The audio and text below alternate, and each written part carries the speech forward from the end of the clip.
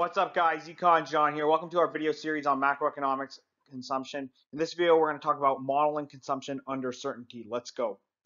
For modeling consumption under certainty, we consider a consumer who lives for 2 periods and possesses the following additive lifetime utility function with no discounting for the future, where capital U is equal to the summation of all little u as a function of consumption at time t, where t goes from 1 to capital T, where this instantaneous utility function is concave in U. Our consumer has an endowment of A naught and labor income flows of Y1 to YT, capital T, and can save and borrow across periods, just that he must consider his lifetime budget constraint, which is defined as the summation of all consumption over all periods, must be less than or equal to this endowment, plus the lifetime labor flows of all income YT, where T goes from 1 to capital T.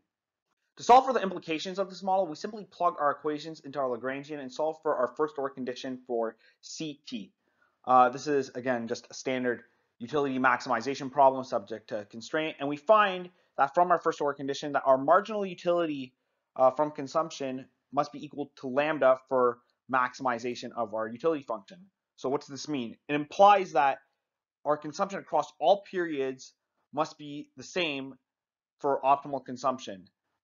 Practically speaking, if we want to go and find those values, we simply recall a property of sums, where we know that if we have the same value over and over again, it's the same thing as multiplying. So going to our budget constraint, we go and we simply change our sum for CT to just T times CT.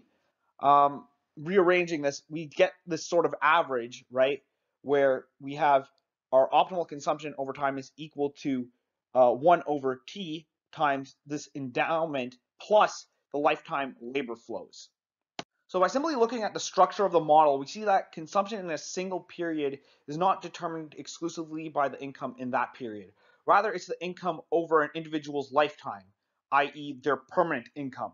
Mathematically, from this start equation from our previous slide, we define variables on the right-hand side of that equation as permanent income. So again, this showing this equation for the optimal CT as the consumption is determined by this permanent income, right, in that period.